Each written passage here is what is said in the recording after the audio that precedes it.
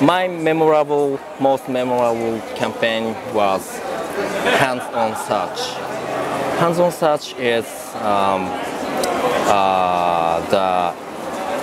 some kind of machine to by combining 3D printer and computer and voice recognition search. And if you say some word and the machine actually figure out the real figure, and that machine actually produce that figure, and we proposed that idea to the school for visually impaired, and because the visually impaired children learn the shape of things by touching things.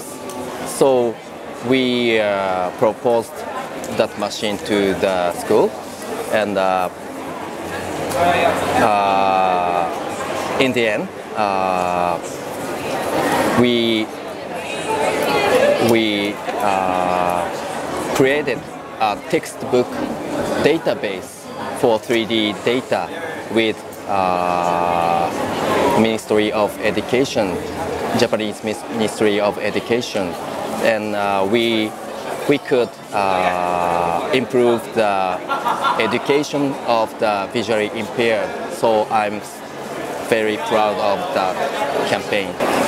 My most notable campaign was 3D on the Rocks for Century.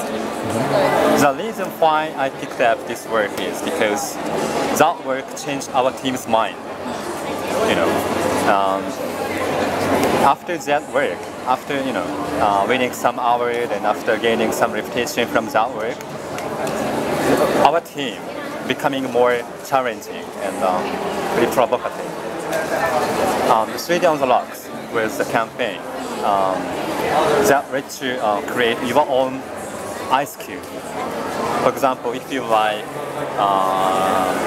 bear or dogs or some other characters, you can sculpt it, sculpt the ice cube, and to create some unique figured ice cube. And with using that ice cube, you can drink whiskey. So it's the world's first personalization of whiskey. That was to attract younger people to whiskey. Normally whiskey is for elder persons.